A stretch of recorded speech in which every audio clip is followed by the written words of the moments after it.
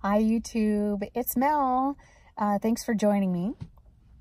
I am 11 days post-op from my mommy makeover. I had the breast augmentation and lift, as well as the tummy tuck with muscle repair.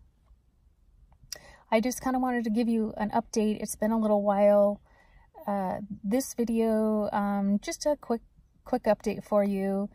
I will definitely give you some pictures or live footage of what my stomach looks like, and my scars and my belly button with my next video after my sutures are taken out. So I still have the sutures, I still have the tape, so it's a little bit hard to tell. But I just wanted to kind of update you and let you know how I'm feeling. Obviously I'm in my car. I took a little road trip with my mom today, and I was cleared to drive as long as I wasn't on any of the pain medication. And so I'm strictly on Tylenol right now, and sometimes maybe twice a day. So I'm not having a lot of pain at all. Still, everything's tight. My stomach is tight. And so I am almost standing straight up.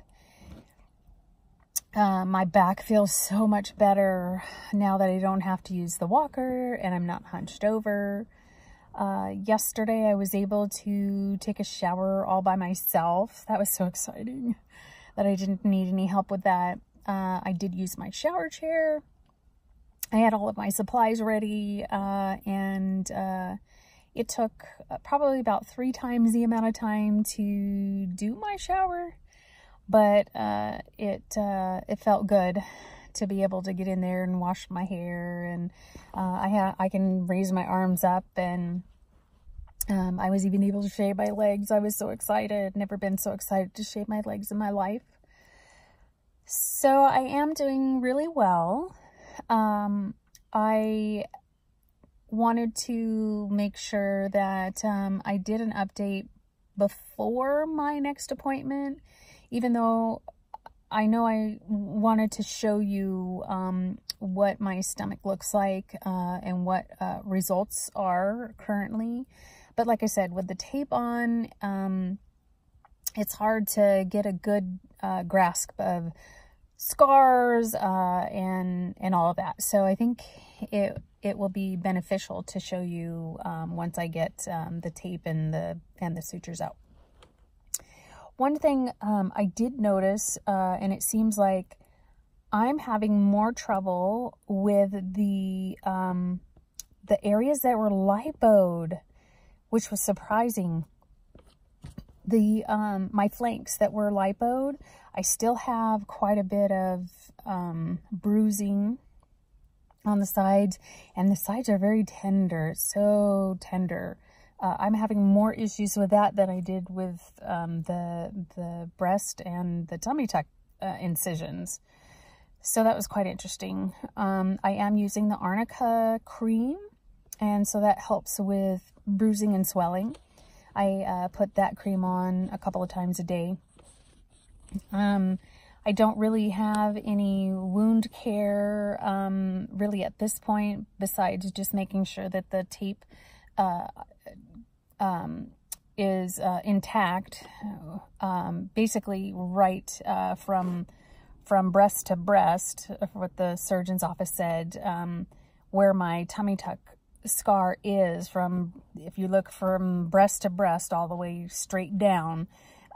They were wanting to make sure that that area of the tummy tuck sutures or steri strips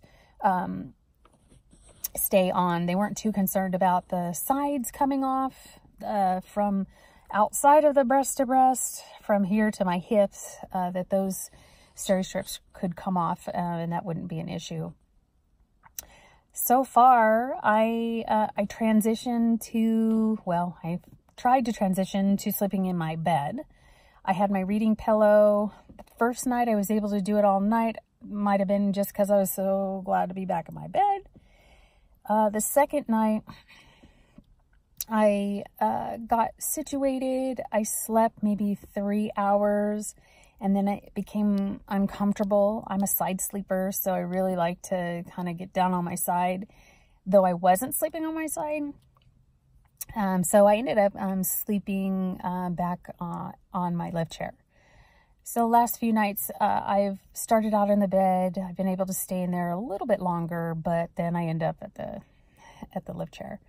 But all in all, so far, everything is great, going good, and I can't wait till after Thursday to be able to vlog and show you what my scars, the current results look like. So thank you for joining me. Like, subscribe, and share, and ring the little bell so you can be notified when I post my next video. Thank you.